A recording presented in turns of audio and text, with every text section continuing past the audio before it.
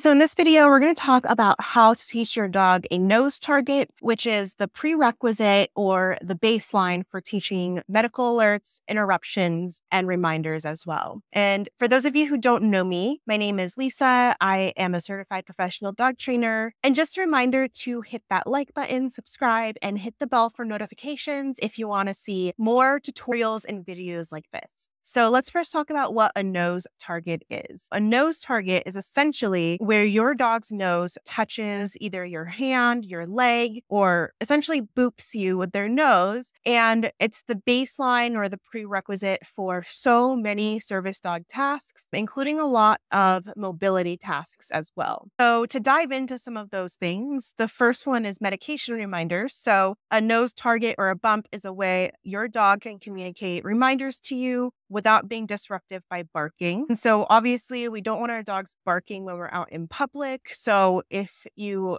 need the reminder for medication while you're out in public, then a nose bump is a more discreet way that your dog can let you know and remind you. Another way a nose bump can be used or a nose target is for interruption. So whether that's self-harm behaviors or maybe it's not directly harming, but maybe it's starting to fidget or just becoming uncomfortable if you have anxiety. So it's leading to a panic attack, things like that. A nose bump is a great way for them to remind you and ground you down. That being said, kisses is another common one. Like licking the back of your hand can be a little bit more jarring. And for some people, that's really helpful for grounding them down. So that's personal preference, whether you want it to be a nose bump or kisses. But either way, both can be used for interruptions. So reminders are more like at 6 a.m., I need to take my medication, or at noon, you need to remember to take a certain medication.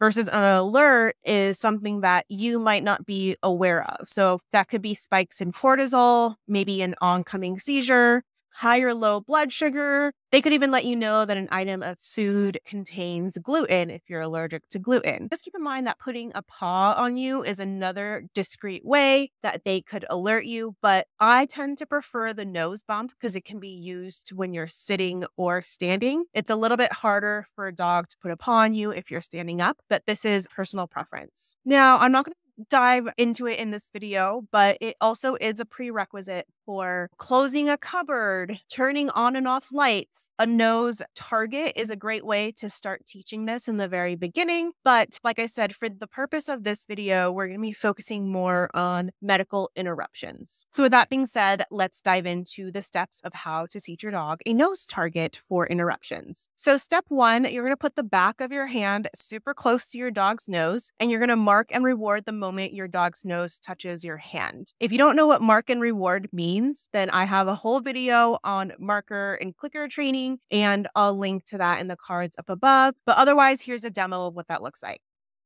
Yes.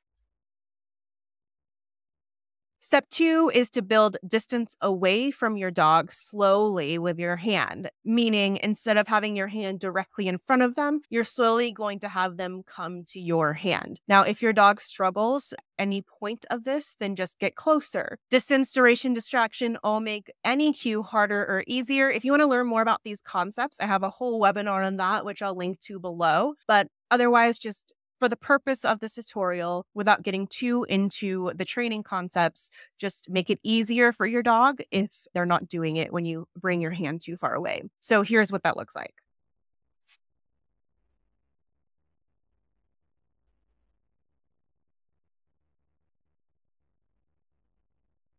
Yes.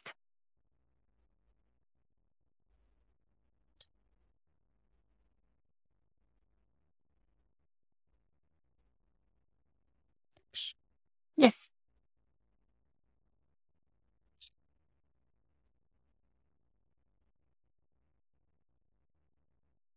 Yes.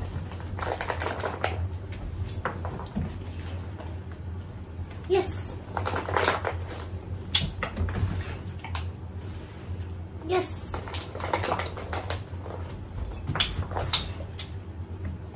Yes. Yes.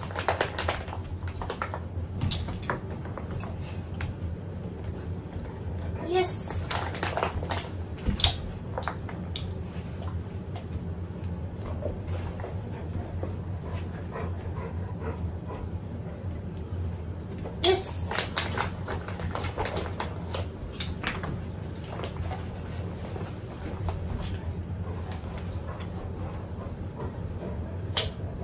Yes.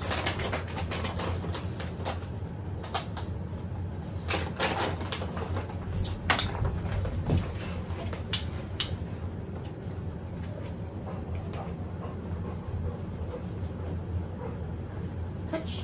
Yes.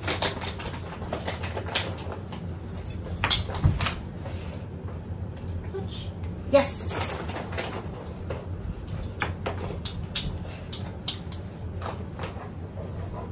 Yes.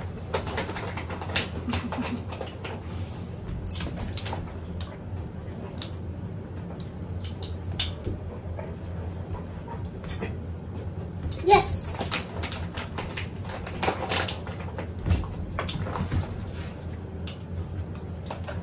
Yes.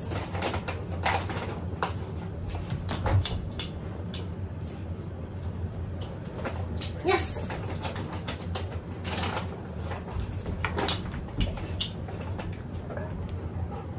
Yes.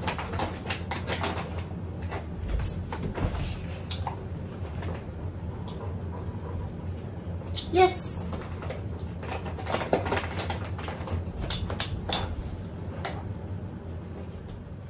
Yes. Okay, a little intermission before we go into the next step. You want to start thinking about what you want your environmental cue to be. So this could be fidgeting, pacing, biting your nails. Your environmental cue is a certain time of day. So you'll want to tie it to, let's say, when you start brushing your teeth in the morning or something that you're guaranteed to do in the morning. Maybe it's getting out of bed or something like that. Or if they hear the alarm and you're still sleeping. Just know for this video, we are focusing on interrupting some of these behaviors that are considered self-harms. That could be fidgeting, nail biting, pacing, etc. With that said, let's dive into step 3, which is to do your environmental cue. We're going to use nail biting as an example.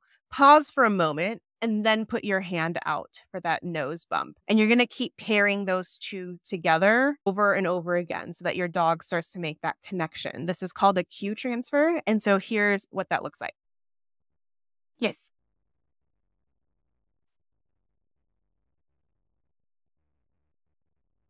Yes.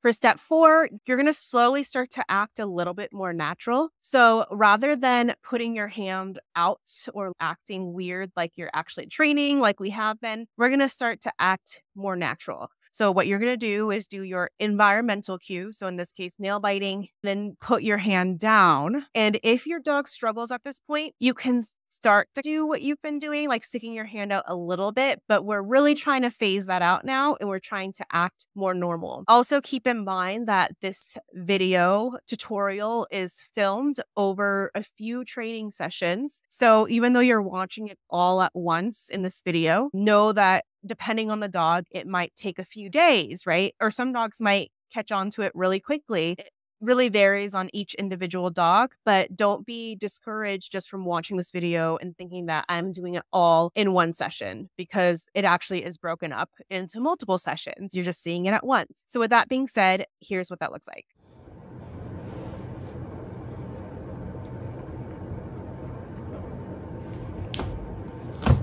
Yes.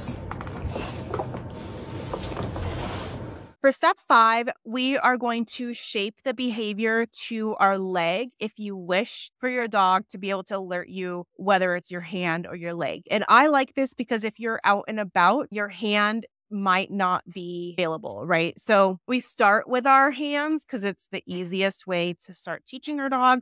But especially if your environmental cue is nail biting, your other hand might not be available either, right? If you're on the phone and biting your nails, or if you're fidgeting with both hands, that's going to be a little bit harder, especially if you're standing. So having your dog be able to nose bump your leg can be helpful as well. Now, a little bit of troubleshooting, just because this step is a little bit harder. Not all dogs will catch on to this as easily. So another method that you can use is the post-it method, which is where you first start with adding a post-it to the back of your hand, almost like making the post-it a target. And then you can start to bring the post-it by your leg. And this is especially helpful if you are going to end up teaching your dog how to close a cupboard or anything like that, because then you can move the post-it to the cupboard. And so your dog learns that this nose bump behavior applies to wherever wherever the Post-it is, and then you would slowly fade the Post-it out after that. But for some dogs, this just makes it easier for them to understand. But like I said, it's not necessary for every single dog, but I did want to mention this just in case you are struggling a little bit. Okay, so the last step is to generalize. And this is where we start to incorporate it more into real life. So in real life, we're not doing official training sessions. We are living our daily life, doing normal things, and we need our dogs to interrupt these behaviors at any time of the day when we do it. So we want to randomly do the environmental cue throughout the day. And then maybe at first you do stick your hand out a little bit just to remind them, but slowly you want your dog to just start doing it no matter what your body position is, whether you're sitting, whether you're standing, whether you're talking to someone, right? And dogs are not really that good at generalizing. So this is definitely a harder step, and it's really repetition throughout your day and making sure your dog is being rewarded heavily when they do perform the behavior, meaning lots of praise. If you don't have a treat handy, you can keep giving them praise until you get to your treat. So I recommend having some treats around, or always at least having some type of treat or reward in your bag when you go out and about, which you should be anyway. If you're starting to train your dog for public access, you should have some treats handy on you anyway. But regardless, making sure you also give them lots and lots of praise for this. Okay, so that's it for today. Let me know if you have any questions in the comments below, and I'd love to hear your feedback on how it went. Also, if you are working on any of your training and you want to share your training videos, you can tag me on Instagram. I love seeing your training videos on Instagram. So if you post any of them or you post them to your story or whatnot, be sure to tag me. And with that being said, I will see you in the next video. Bye for now.